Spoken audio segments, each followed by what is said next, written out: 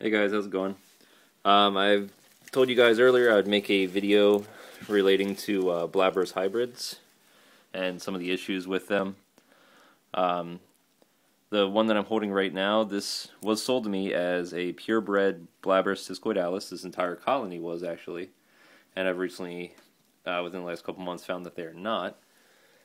This one here was its very regular kind of trapezoidal pronotum marking. That's normal. That's exactly what you're looking for.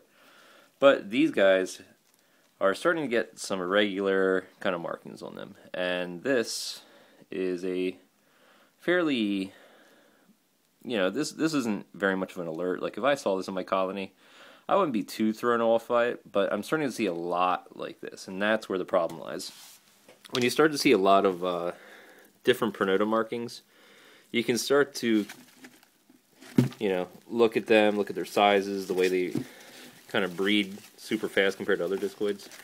And you're almost guaranteed that you have a colony of hybrids at that point. This one's got a really odd pronotum markings.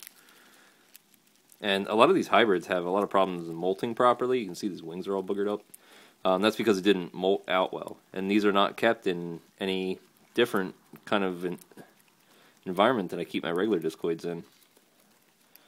So this colony is eventually going to be destroyed because I have no need for hybrids. They're kind of the thing you don't want to have them in the hobby. They just mess everything up. You don't want to sell what you think is a purebred to somebody for their purebred colony, and then you ruin their entire bloodline. So these guys, like I said, were sold to me as pure. Obviously they're not. This is a really messed up pronotum, and there's a couple of them in here that have that same kind of marking. That's a good indicator that these are not legitimate purebred discoidalis. Ones that like this, like that's pretty normal. It's not too outrageous, but it's pretty large and a little irregular. And the shape and the size of the roach is good, so it's really hard to distinguish that. Every once in a while I'll get a freakishly huge one in this colony, and that's another way that you can kind of just figure that that's not normal. That's not a normal discoid. That's not how they grow. They're not that big. So that's a good indicator that you have hybrids. This little tiny container here, these are my new purebred discoidalis. I got them from someone that had them tested for purity before they sold them, which is the absolute best way to deal. If you know somebody's getting their roaches tested and you can actually trust that person, that's who you should be dealing with. So this pronotum marking, perfectly regular, that's what you're looking for.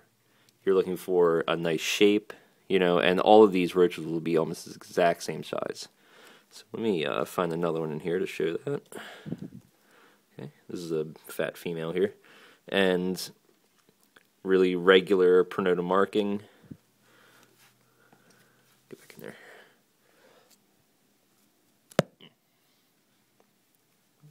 Little leg hooks are hard to get off sometimes. Another one burrowed down here.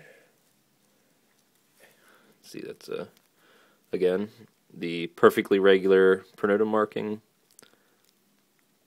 That design is what you're looking for, that exact pattern.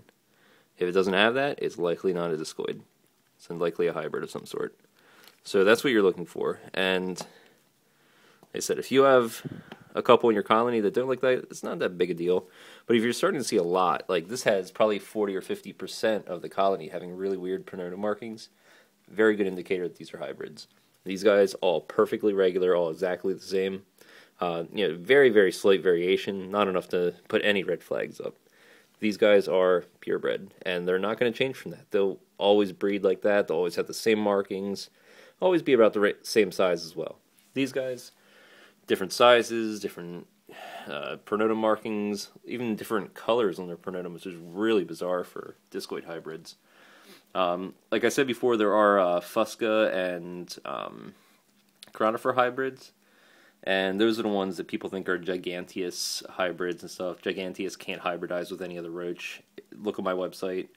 It can't happen. There's a study on there as well that shows that. And the discoids here are hybridized, I believe, with Bolivianensis And the Fusca hybrids are Fusca and Chronifer, and Fusca and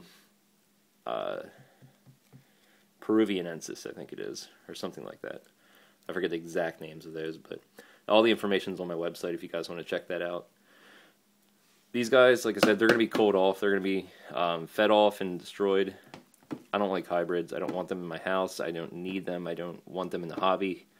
It's best to have purebred roaches, because, I mean, you actually see some mating behavior there, flapping the wings, trying to get one of the females to go up under there so you can hook it with the genital hooks. Anyway, you don't want hybrids.